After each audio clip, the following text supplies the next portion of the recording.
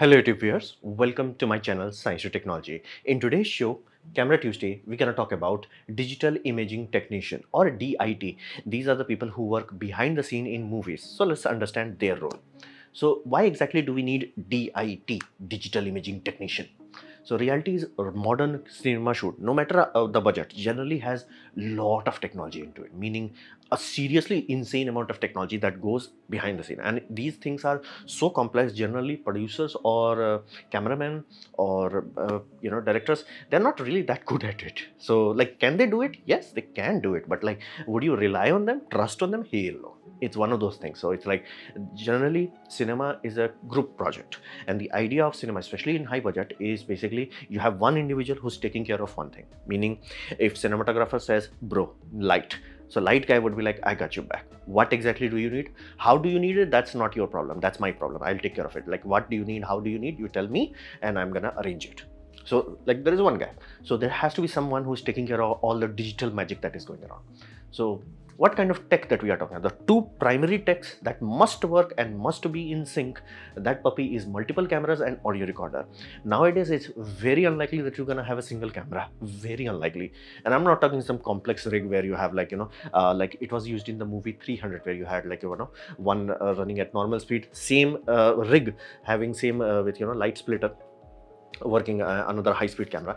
I'm not talking about that, but generally we'll have angle A, angle B, crane shots and all that jazz. So generally you will have multiple camera, easily two camera, easily 3 to 4 is actually, you can find it many places.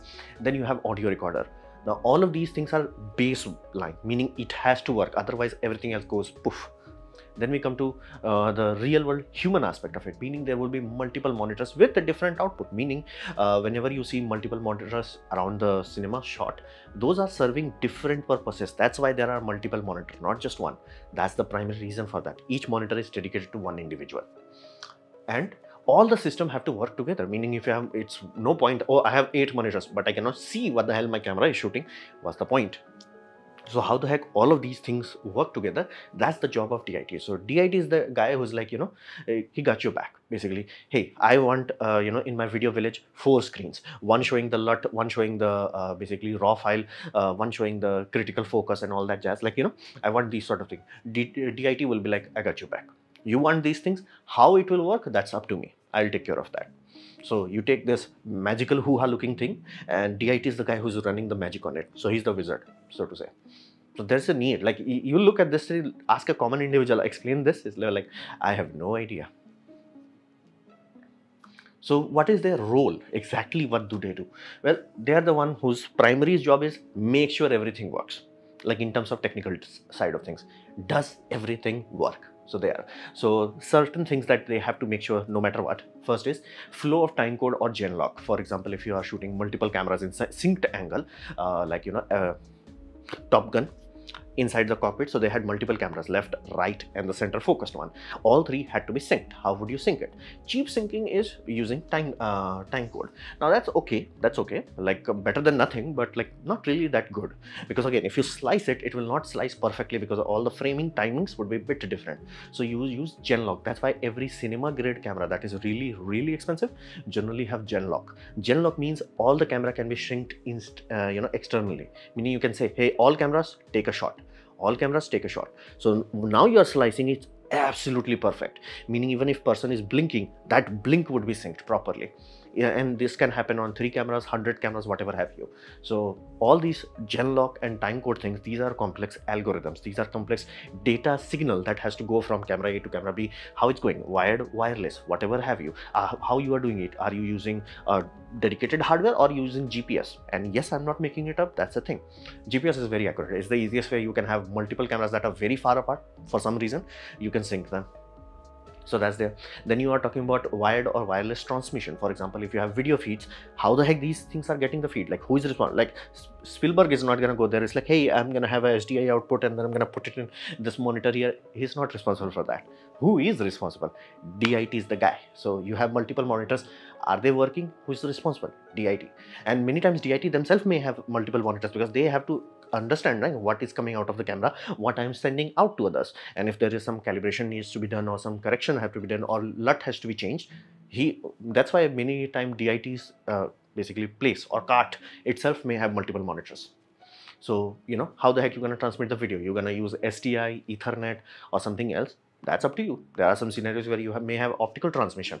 That's up to you. The DIT is the one who's responsible for that. Selection for for people. For example, the cinematographer may require something that shows, zebra on focus. They're like, bro, I need to know focus. Like, where exactly is the focus? Show me the focus.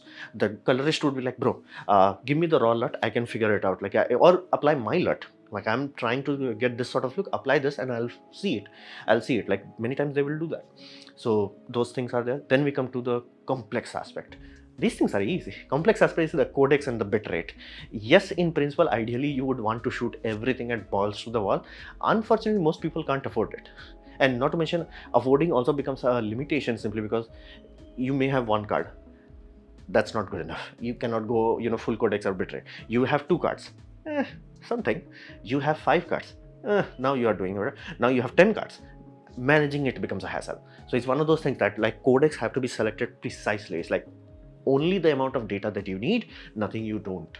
Especially in commercial work, especially if you have time limitation, where it's like, no, I cannot just sit around and wait because I'm transferring 20 gigabytes of file, where those time slices are important. These things become much more important. In cinema, of course, if you have time, you go YOLO on it. But if you don't have cinema in YOLO budget, that becomes an issue. You have to be like, okay, I cannot go below this point, and I do want some buffer room, so you go one step above, but you do not go balls to the wall, so you do not fry your computer.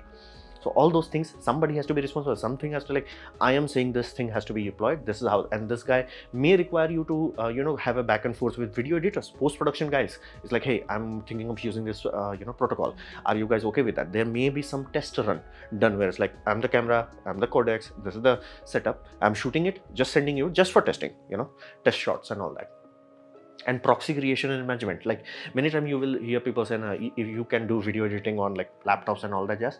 Yes and no.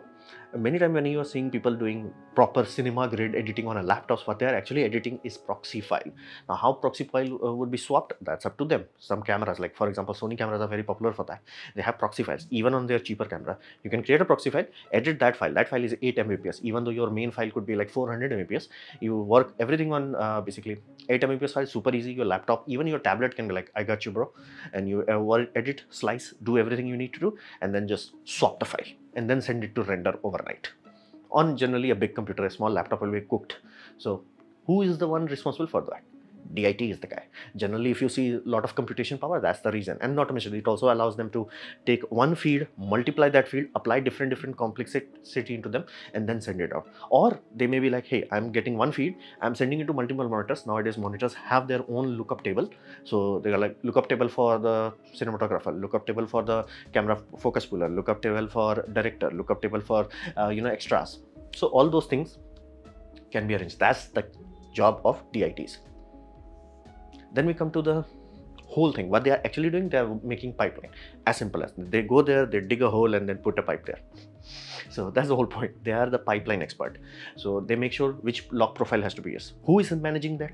DIT is managing it. Lit for video village. Basically, whenever you see a lot of people focused in one area having multiple screens, these are generally places we call video village. I have no idea why somebody calls it village, but it is what it is. And which timecode system have to be used, how proxies will be made, and working as expected. This is the critical aspect. Many times, even when the moment you go from one camera to multiple camera, things generally break. No matter what you do, things will always break. Who's the one responsible for like all of those things are working in concert as they're supposed to? DIT is the guy. DIT is the guy who may end up showing up before any producer or director, and he may run everything just to make sure that everything is working. Batteries are working, SDI lines are working, everything is functioning. Of course, bad things could happen. But that should not be like, oh, I did not check it. It should be like, I checked it, everything was fine, something bad happened. Maybe some animal, chewed through the cable, or somebody rolled a truck over the cables. This has happened. It's one of those things. That's why you have to check it. So you did everything you should. Something bad happened. So everything that is working as expected has to come under the DIT. Basically, nowadays there is an extra layer now. You may have a technician there. That is VFX supervisor. You're like, why the heck you need VFX during the shoot scene? Nowadays we have the technology of live green screen removal, and with motion tracking system, you can actually encode using a game engine like Unreal 5. You can have a very rudimentary or even a very good level of fidelity model that is running around them with occlusion data. So you can truly block the scene, and that scene would be very precious for cinematographer. Cinematographer is like, okay, no, this blocking will not be right. So that they can work with the, let's say, CG artist, like, bro, I think, can we remove this? The CG artist like, yeah, we can, but it will look wrong and all that. So like, okay, we're gonna rearrange the camera flow path. Those things are very common now. So who is responsible for all of this? DIT. Then we come to the dangerous part of it, meaning these are the pilots of the whole thing. Data wranglers. Nowadays, because of the complexity and the increased scope of the project, generally DIT will have one individual whose sole job is data wranglers, or unless you are working very low budget scenario, DIT will not be responsible for data wrangling. Now, DIT should be able to do data wrangling, but generally because of the complexity and the scope, there is one guy whose sole job is you take care of the data. So we call them data wranglers. Now, what is the most expensive thing in equipment? Basically, whenever you're seeing a scene, generally is the shot itself, not the actors, because even though they are charging a lot, but you have already extracted their work. And especially when you're talking about practical effects, when they have like done things, so rigging things, and they're gonna go boom on that, you cannot oops it. So those things are very serious. So what is the most expensive part in the shoot? That's this basically VFX, basically the data that is captured in the camera. Because you may be like, oh, what if we put the VFX on it? You need something to put the VFX on. If you don't have that source file, what the hell are you gonna do? Like, even in Avatar, they had to have that camera footage. They had to have all of that data. Yes, you can put VFX on top of it. Yes, you're gonna swap it, but if you do not know what you're swapping to, it does not work. So that's why the most expensive thing is the data in the cards, not the camera. If camera breaks, not a big deal. Lens goes boom, not a big deal. There are like freaking horror stories you can read on Reddit or some places where it's like, oh, they broke this many lenses, this. It's common. But oops, the data, yeah, that's a hazard. Flat out hazard. And be mindful, this industry is so brutal with data wranglers. If you are responsible for data oops, you will not get a job again. I'm not even joking. Like, this is the data wrangler's main priority. Now, of course, something bad could happen, but it should never be you. It should always be the camera malfunction. It does malfunction, so it could happen because of the camera, but it should not be like, oh, I did not check the card, that card was not copied and backed up and I formatted it. Yeah, if you say that, bye career. So this is the one of the only thing that is what we call non-replaceable, because it's the essence of everything that you did. So in that card, at that point in time, is the most expensive thing. So file must be copied. On top of that, you cannot just rely, hey, I copied the file. No. It has to be verified. Generally, for this sort of task, there is a dedicated tool ecosystem, which they will take the file, verify it that I have copied every single bit for bit, and verified it. Now, most copy paste software does do the basically porting the file. You take the file, you dump the file. That's awesome. But here's the deal: they do not verify it. And do you need to verify? Absolutely. Like, oops is not acceptable. Oops, I dropped a frame is not acceptable. And you were like, oh, shouldn't the camera be responsible for that? Camera do. That's why the file after the camera is the important part. That's why you have to check after camera has done its work. Unless camera had a very weird flaw, generally file would be there. So reading the file requires you verification. So you have to do copy and verification. And the moment you have the file taken off the basically card, it has to be cloned in two places simultaneously as quickly as possible. That point, everything is vulnerable. Everything is very vulnerable. In that moment, everything is vulnerable. DITs, many times they may have their own tent, and nobody is allowed to disturb them. They will have like a red marker there. It's like, bro, I'm digesting the footage. If I oops it, all of your work will go. So trust me, at this point in time, do not disturb. So they copy the file. It's very vulnerable. What is the easiest way to corrupt a file? While you are copying it, do anything to it. Basically, like, pull it out, damage the card reader, shake the cable. Everything is very dangerous. At that point, it's very fragile. So you extract the file, verify the file, dump the file into two independent arrays. And for the cinema industry, generally they use something like this, which is a RAID array. They cannot risk it to like, oh, I have one hard drive. They generally dump it into RAID arrays. Even for basically commercial shootings, they will have like a, there's a very common brand, I keep forgetting. That's like an orange color hard drives. Those are verified, high quality, reliable drives. Very slow. They barely works at 100 Mbps, but those are robust drives, meaning you can put data on there, and everything about that drives are built for reliability. But again, Still one drive, not acceptable for serious level work, so they always have a RAID array. Nowadays they have something like this, Express 4M2, so where you can put 4 NVMe SSDs and then dump all the file, and also has the benefit of super duper high speed. So if you're dumping file from Redmax can easily dump a file at around, let's say, 400 to 500 Mbps. This will be saturated unless it has like a very advanced RAID. It will be saturated. NVMe is like, bro, I got this, direct digest it. And nowadays many systems, like especially Sony's SFX systems, and not to mention CFast Express cards, those are just NVMe on different packaging, so they can dump file at very high speed. I am talking Gbps kind of speed. You need something like that. So you take the file, verify that you have taken the file, dump that file into two places, verify that you have done two clean, reliable, absolute dumps, then only you format the card.